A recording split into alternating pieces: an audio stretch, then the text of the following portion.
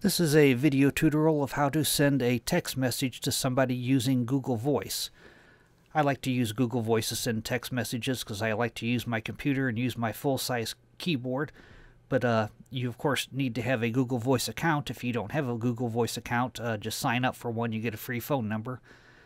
But to send a text message, all you do is go to Google Voice. And here is your interface here. I got a lot of my personal info blocked out. But over here is your keyboard to call somebody. But to send a text message, you go to the second icon down over here on the left side. If you put your mouse over it, it says Messages. Then you will click on Send a New Message.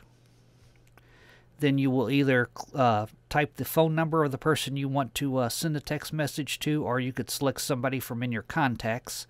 I'm just going to send a text message to my cell phone.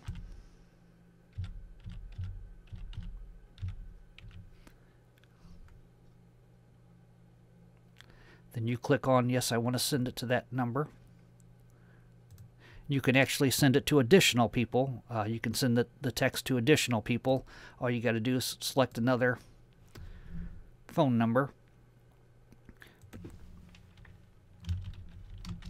Then type your message down here at the bottom. And then you click the Send button over here on the right side. Send Message. And that's it. My phone will ding here in a minute.